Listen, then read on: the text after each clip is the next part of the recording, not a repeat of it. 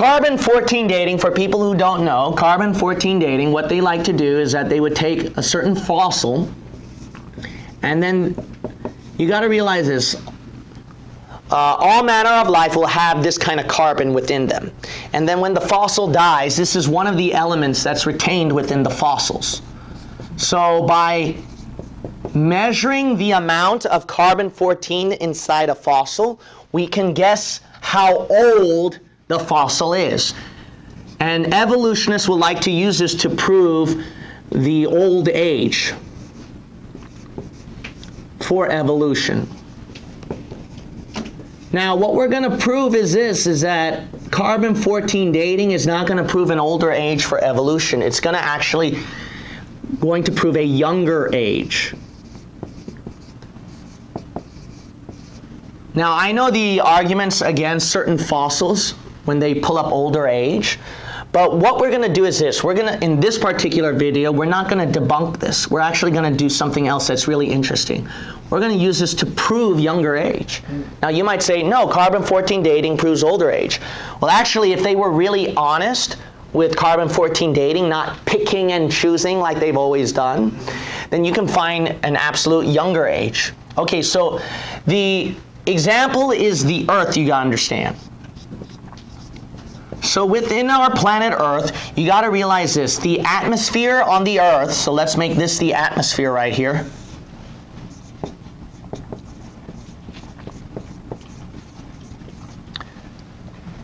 It has carbon here.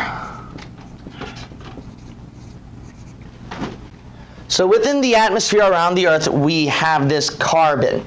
Now here's the thing, if you measure the amount of, if you go by carbon-14 dating and measure the amount that's within the atmosphere around our Earth, it's actually going to prove not billions of years. It's going to probably even go as young as underneath 10,000 years, believe it or not. So the idea is this. The idea is that there's a founder of the carbon-14 dating method. His name is Dr. Willard Libby. He's the founder of carbon-14 dating, okay? Here's what he says.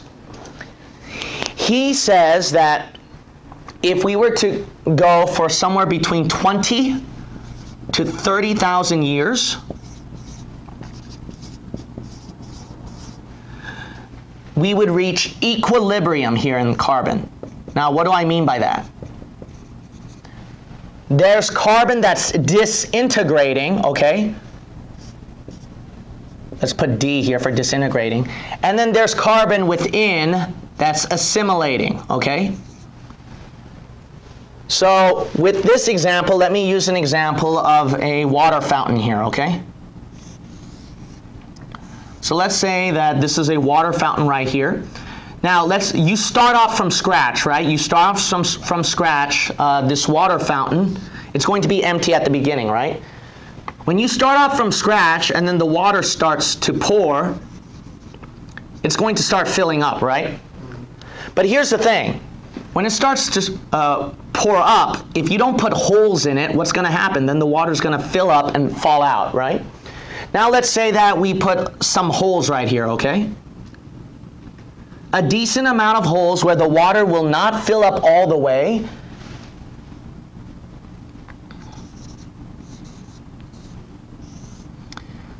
So we put these holes and then the water will come out of these holes.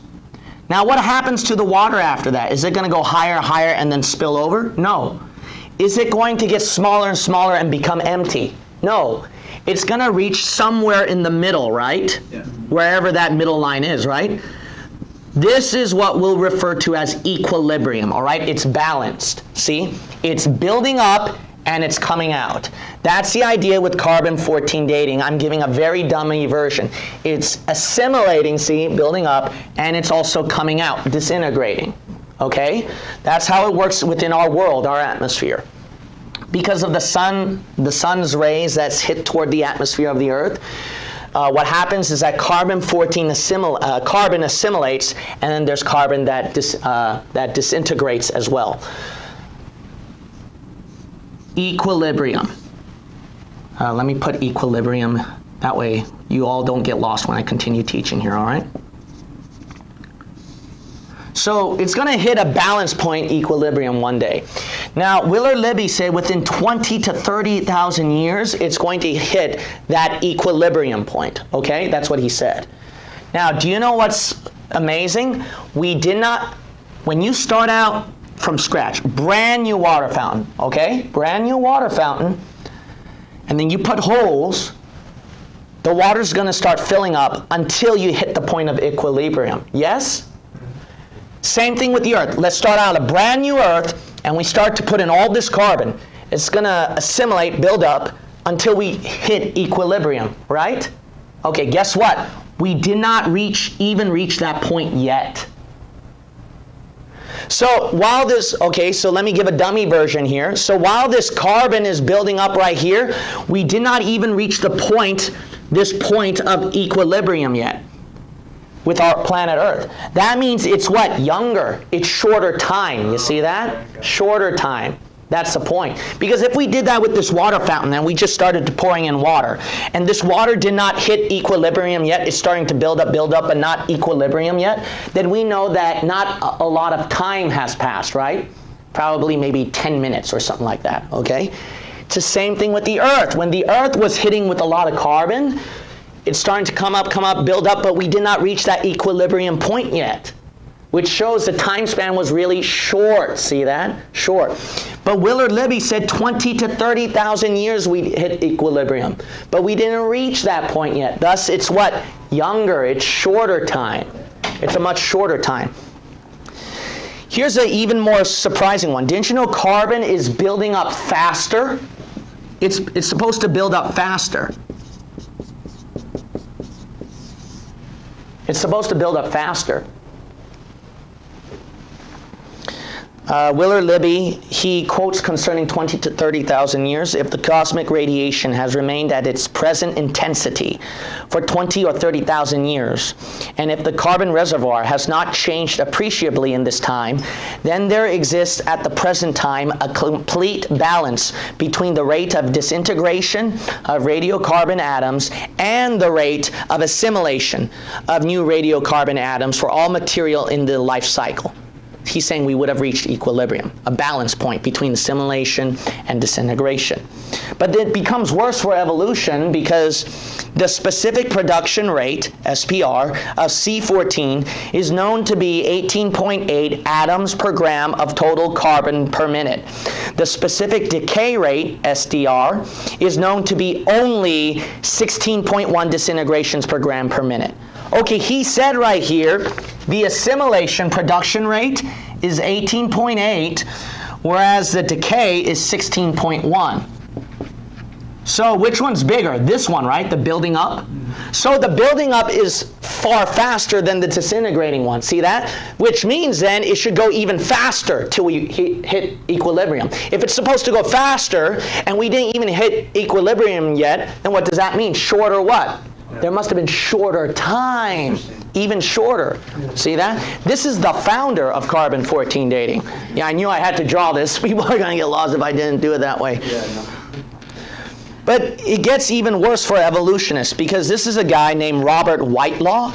When he realized this fact about carbon-14 dating with our Earth, he concluded that it was, this is amazing, quote, Robert Whitelaw, a nuclear and engineering expert at Virginia Polytechnic Institute, found that the production rate is not equal to the disintegration rate. Remember, we're talking about assimilation, disintegration here, right? It's not equal.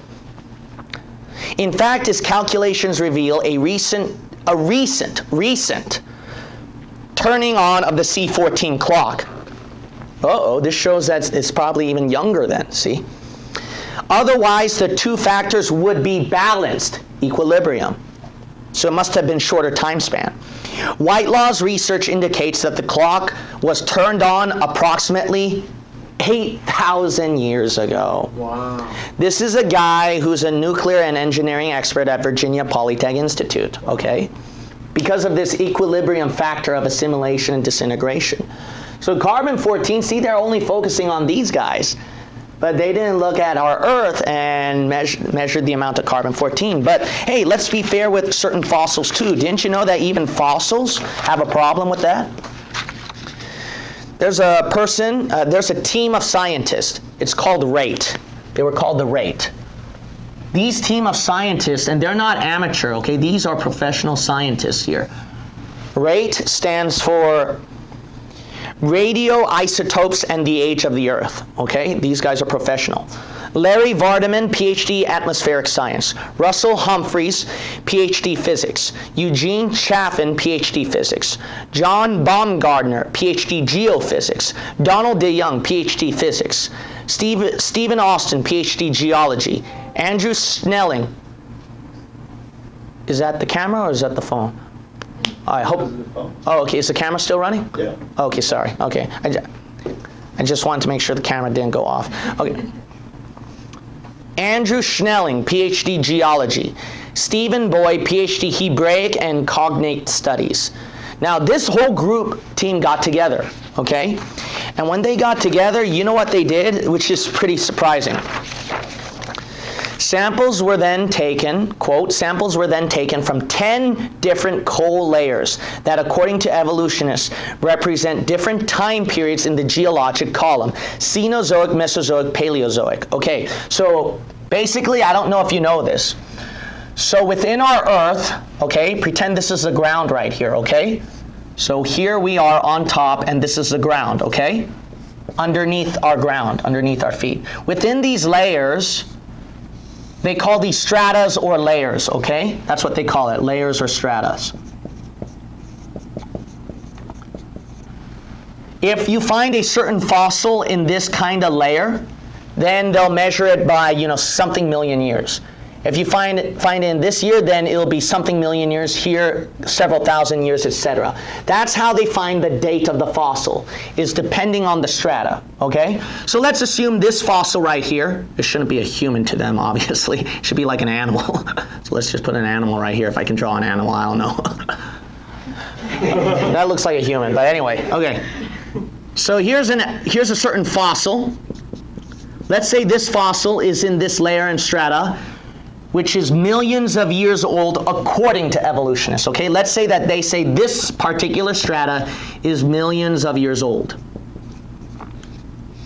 Now, if we prove through carbon-14 that this fossil, which is in a million-year-old strata, is actually young, then that would disprove the evolutionist dating method of strata, correct? Correct.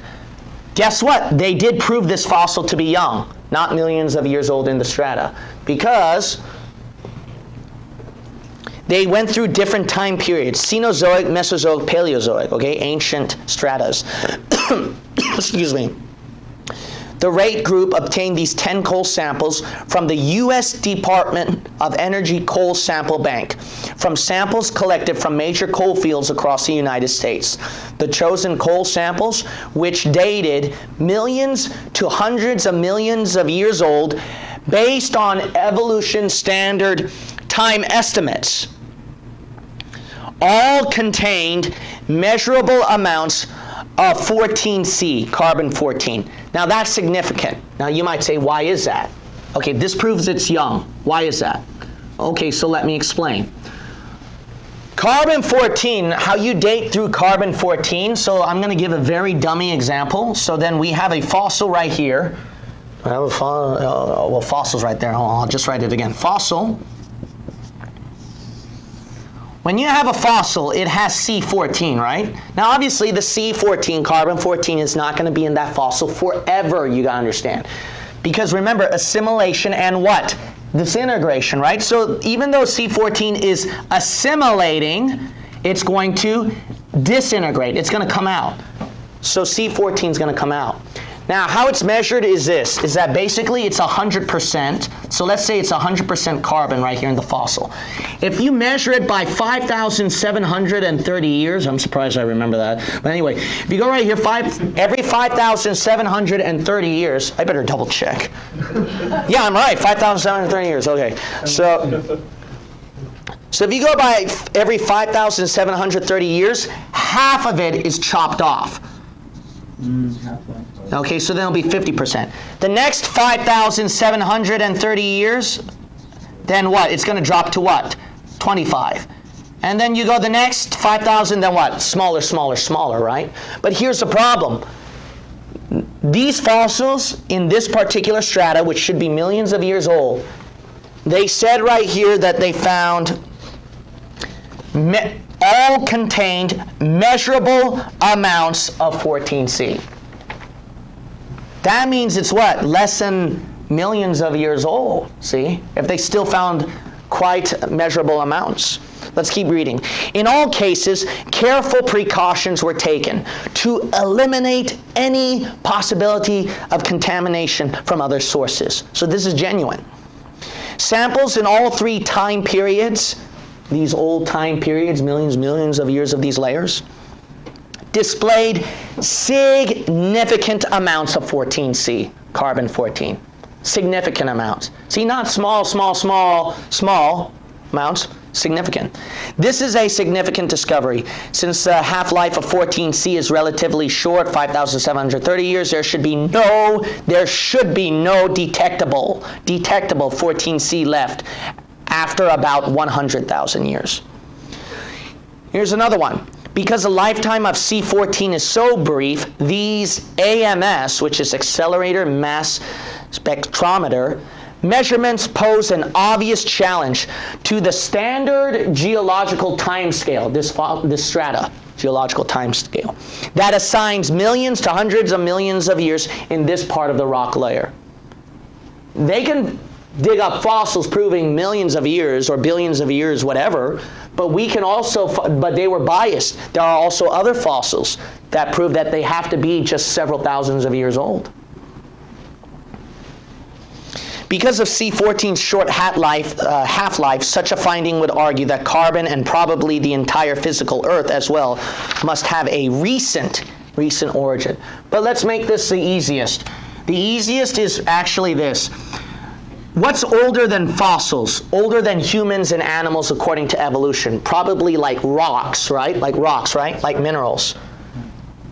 Diamonds should be how old then?